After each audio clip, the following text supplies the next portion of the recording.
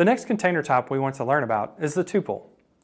Tuples are widely used internally in many of the systems that we depend upon, like databases.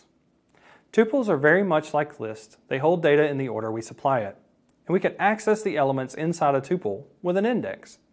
However, the similarities end there. Tuples are easier to process and more memory efficient than lists. Tuples are also immutable, which means that we can't add or remove elements from them.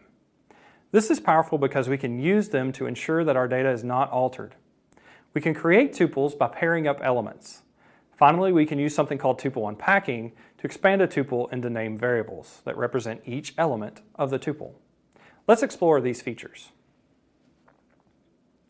Often we'll have lists where we want to match up elements into pairs, and the zip function enables us to do that. Here I've got a list for the most popular cookies in the US and India, and I want to build a list of pairs by the popularity rank of the cookie in each country. I'll pass them to the zip function.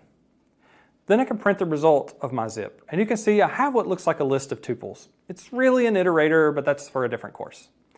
Notice that the tuples use the parentheses as their object representation. Now let's look at how we can use unpacking with a tuple.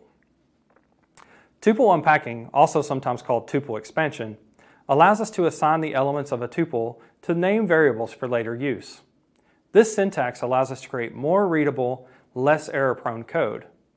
Here I have a tuple containing the top-ranked cookie from both countries, and I want to store them as US num1 and IN num1, so that I can print them by name. I start by putting both variables as the target of an assignment statement, separated by a comma. Then I assign the first tuple in our top pairs list to them. Let's look at another great use case for tuple unpacking. For me, the place I use tuple unpacking the most is when working with loops. We can use tuple unpacking when declaring the for loop to separate a list of tuples into their elements as we loop over them. This sounds a bit strange, but let's take a look at it. Here I'm building a for loop that uses tuple unpacking when iterating over the top pairs list. It splits each tuple in the list into its Indian and US cookie elements. We then use each of these variables to print the cookies in order. Another use of tuple unpacking helps us keep track of which element in the iterable or list we are currently working on. Often we want to know what the index is of an element in the iterable. The enumerate function enables us to do that by creating tuples where the first element of the tuple is the index of the element in the original list, and then the element itself is the second. We can use this to track rankings in our data or skip elements we're not interested in.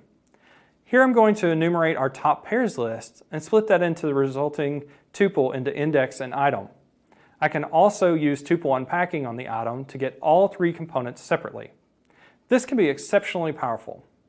Let's look at a bit of responsibility that comes with this power. When we are creating tuples, we can make them with a zip or enumerate or use the parentheses as shown here. However, the real magic for creating a tuple in Python is the comma.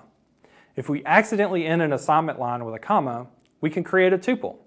And this can have some very undesirable side effects further down in our code. So keep this in mind if you get a tuple where you don't expect it.